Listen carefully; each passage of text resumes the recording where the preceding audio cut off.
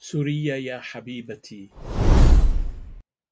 من أجل نجاح سوريا والعالم الإسلامي المتحدث الذي نظهره الآن، يظهر إحصائيات بين عام 1900 و2010 كيف أن 25% من جوائز نوبل للعلوم كانت من اليهود، وهم عددهم في العالم أجمع 15 مليون، ولكن فاصلة 5 أي نصف 1% من جوائز نوبل كانت من المسلمين، وتعدادهم في ذاك الوقت 1.3 بليون.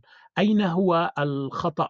هل الخطأ في الإسلام أم الخطأ في التعليم أم في الثقافة؟ يجب أن نستفيق ويجب أن نتعلم ونواكب ركب الحضارة.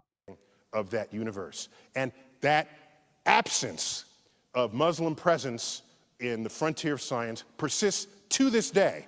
Take a look at the Nobel Prize from 1900 to 2010. I can do this for the Jews, for example.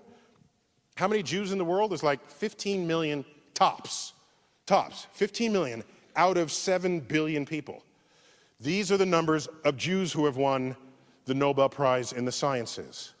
25% of the Nobel Prizes. This is rightly something to be extraordinarily proud of. The traditions of Jews in the 20th century is one of education and scholarship. Let's look at the numbers for Islam. So these are Jews.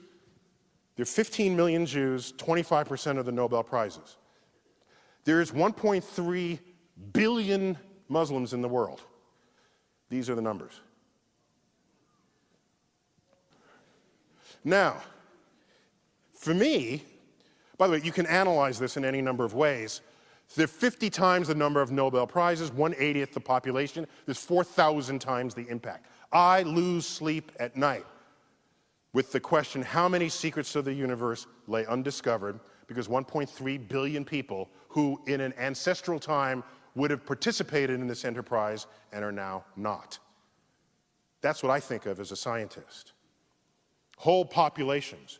By the way, there are other populations that never contributed. I'm not going to them and blaming them. I'm talking about a population that already did contribute. It's in the cultural heritage already.